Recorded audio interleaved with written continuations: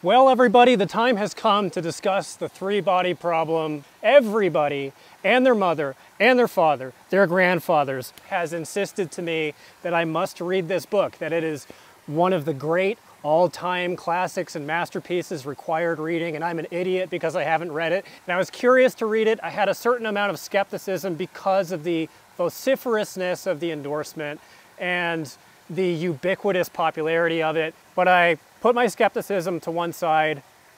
I gave it a chance, and I gotta say, I was surprised by how much I absolutely hated it. That might seem like a strong word, hate. We're not allowed to hate things anymore, or if we do hate things, oh shit!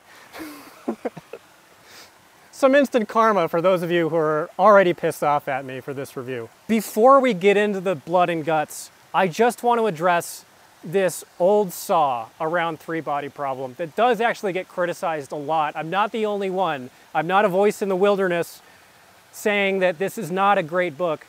It does get criticized fairly often, and the response to the criticism is almost always, well, you just have to read the other 8,000 pages of the series and then you'll get it. I dislike three-body problem to the point where I have zero interest in reading the other two books.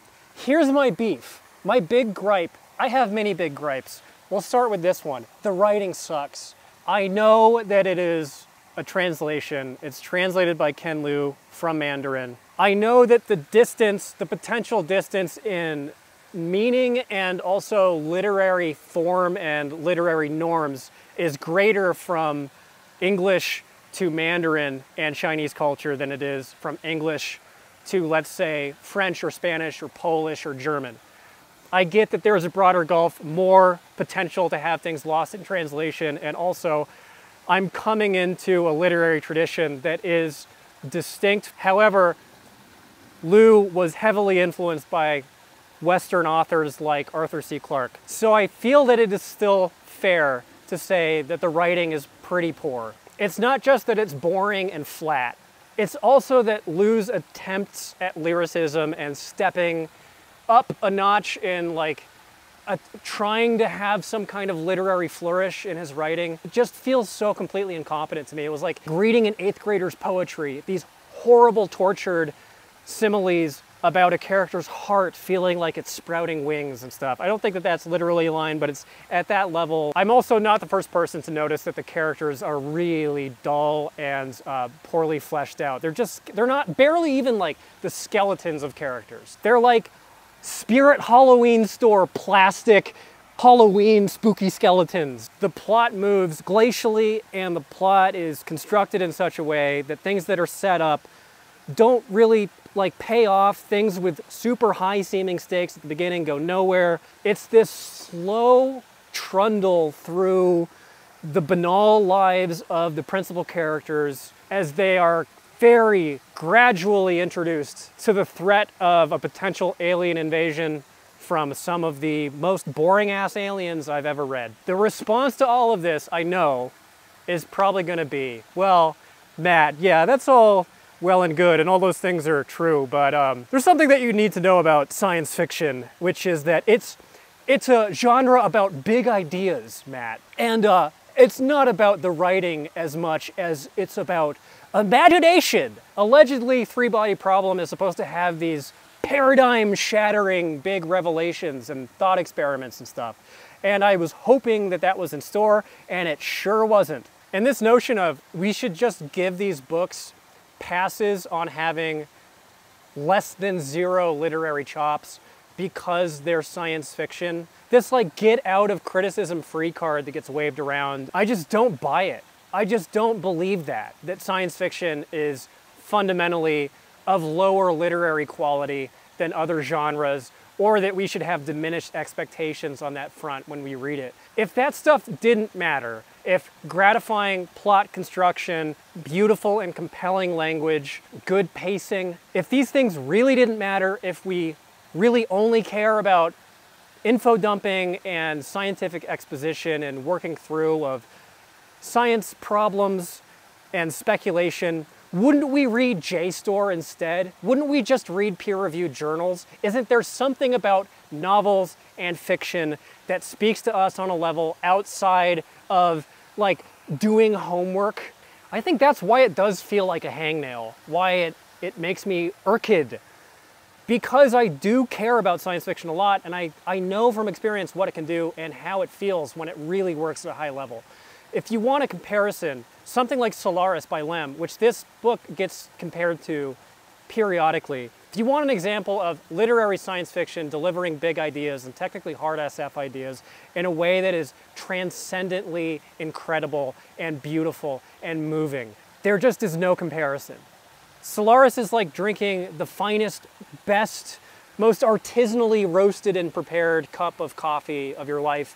And Three Body Problem is like someone microwaved a mug of tap water and threw some unground coffee beans in it and handed it to you. It's like, oh, isn't this, it's coffee in hot water, isn't this the same? The thing that I can say on its behalf is that there were a couple of ideas that were novel. They weren't amazing. You would think that a book that was this hyper popular would be more readable, but it's so dull to read. Like, it's so, even for me, having read as much hard SF as I have, it was almost impossible to concentrate on. My mind would wander hither and yon just constantly. I think there are a lot of books that are better ambassadors for science fiction than Three Body Problem. In a perfect world, I think a different book would be like the title holder for the greatest science fiction book in recent times.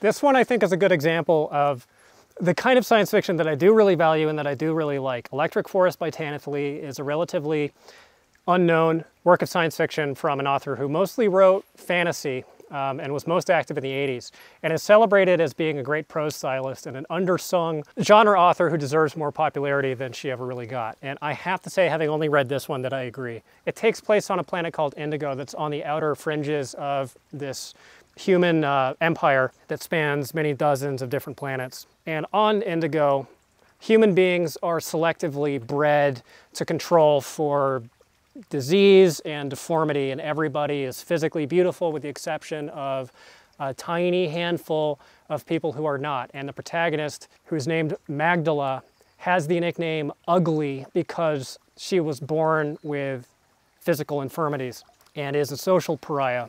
And she works in this menial job and lives in a menial apartment, makes enough money to buy herself some small creature comforts and also to treat herself once a month to a meal of real, actual food in the cafeteria attached to her domicile. And during one of these meals, she's approached by this mysterious man who has some kind of interest in her she doesn't understand, and he progressively encroaches upon her privacy until he violates it completely and presents her with the possibility of being made physically beautiful in exchange for an unknown price that she has to pay. She accepts the offer and winds up having her life totally appropriated, and she gets embroiled in this deadly mystery. And I can't say anything about it. I can't say anything about the ugliness cure that she undergoes without spoiling something at around the 1/4 mark. One of the reasons why it is so excellent is because the prose is so good.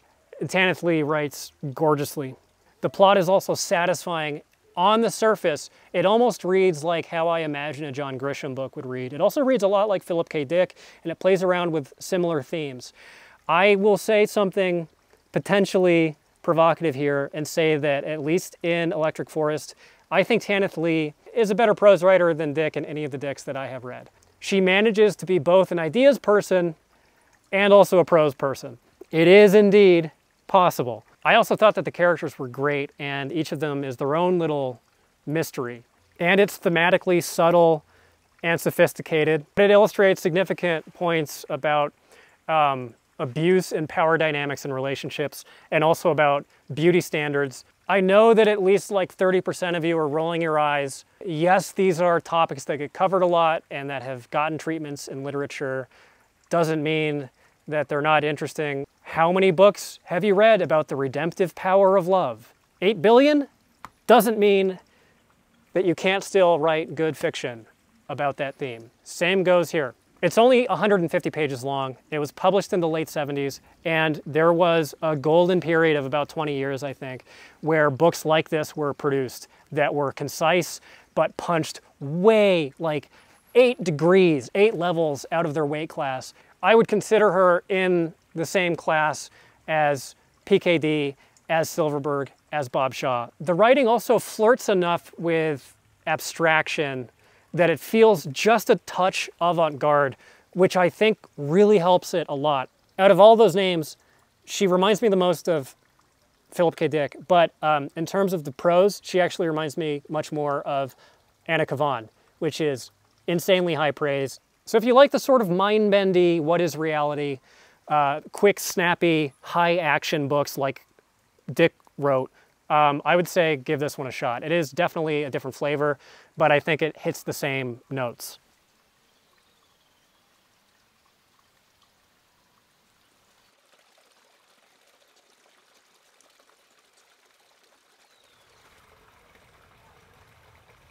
Be right with you. There are these amazing hummingbirds with these bright red beaks that you can't see, you idiot. If you're enjoying this video, I shoot long-form videos about every single book that I read that I upload to Patreon. It's only $5, it gets you everything. There's probably 4 or 5 hours worth of content on there. This is gonna be an even more fun one to talk about potentially than Three Body Problem, even though probably nobody has read it really, because it's a book that deals very frankly and casually with issues around race and sexual identity.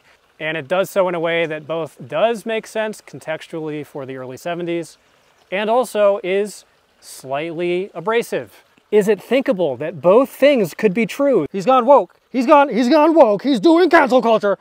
I'll begin, I guess, by saying that I do like it. I think it's a very good book. It's a highly sophisticated narrative with one of the best endings of any genre book that I've read. And what genre is it? Depending on how you read it, it is either mainstream fiction and satire, or it is pick your genre. Spin the wheel. Is it science fiction, fantasy, horror?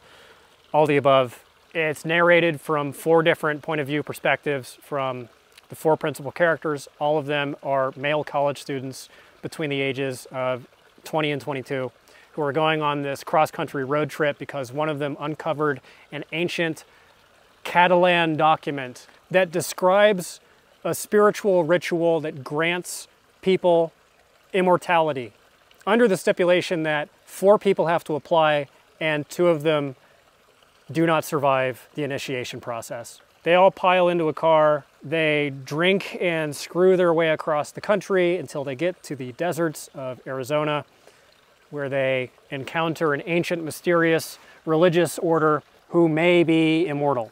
Like Dying Inside, which was written around the same time, I think right before or right after Book of Skulls. Book of Skulls is written very much like Philip Roth. And Book of Skulls is both sexually frank and, I guess, ethnographically frank in a very 1971 way. The 4 characters fulfill certain archetypes. There's the wasp, there is the Jewish kid, there is a gay kid, and there's a brooding jock from the Midwest. And they seem to live in this like immediately, tangibly felt ferment of grappling, contradictory identities where they're constantly testing and prodding one another over issues of identity, calling each other racial and sexual epithets, not in like a fratty way, but in a pointed way. It gets into some really dark territory. It, I think, has a hard edge along these lines, not just because it is of its time, but because it was meant to be a full contact book.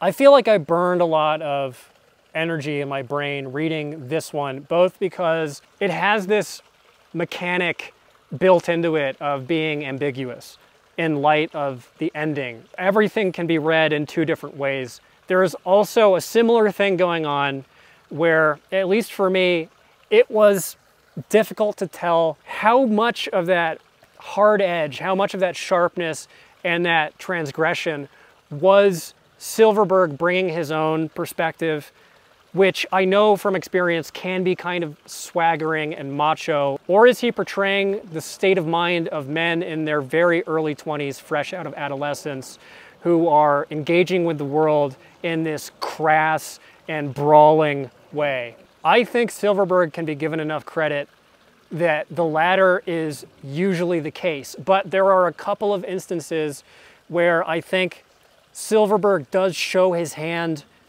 just a little bit, and it is uncomfortable. The prose is amazing. Silverberg is and was one of the smartest people in the genre. It's definitely worth reading, even if you end up finding it distasteful. And you do feel, as you always feel when you read Silverberg, that you are in good hands. Thank you for watching. Peace.